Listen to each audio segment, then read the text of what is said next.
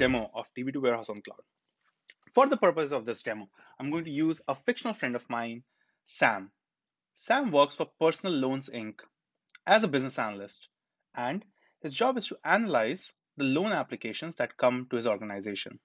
He is also interested in building a machine learning model that is automatically able to take the decision of approving or denying an incoming loan application. To achieve Sam's business objectives, he needs to start off first with an environment that allows him to do so. For that, he has chosen Db2 Warehouse. To get started with his journey, he has to start from IBM Cloud. So this is the IBM Cloud login page. He essentially has a login to the IBM Cloud. So he logs in, which takes him to the IBM Cloud dashboard. This dashboard can be used for multiple purposes, but we're going to use it right now for provisioning a new Db2 Warehouse and Cloud instance. To do that, first he needs to get to the provisioning page, which he can do so by either locating the service using the catalog and navigating to it, or using a simpler route of just searching it through the search bar. So he types in Db2 Warehouse, which shows him that there is a service called Db2 Warehouse available in the catalog. He clicks on that, which takes him directly to the provisioning page.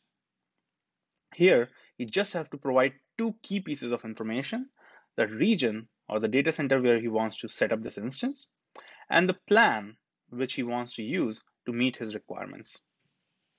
If he provides these two pieces of information, he can simply click Create like this, which starts provisioning his instance.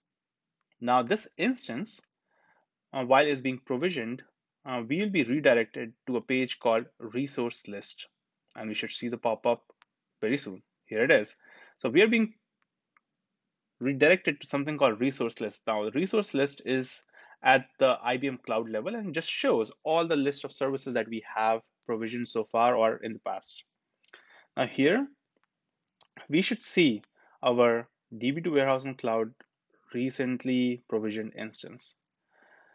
And here it is. While it's being provisioned, let's get ahead with our demo, and then we'll come back to it. So I already have an instance, which I can just click and get to from here, which takes me to the administrative page of this Db2 Warehouse instance. If it's for a new user like Sam, the key thing that he needs to do here is to create a set of service credentials. Now, these service credentials are basically going to be the information that Sam is going to use to connect to this instance by a third-party tool or by directly via the browser without going through the IBM Cloud login journey. For the purpose of the demo, we already have a set of service credentials. So for ease of journey, Sam is just going to click on console from here itself.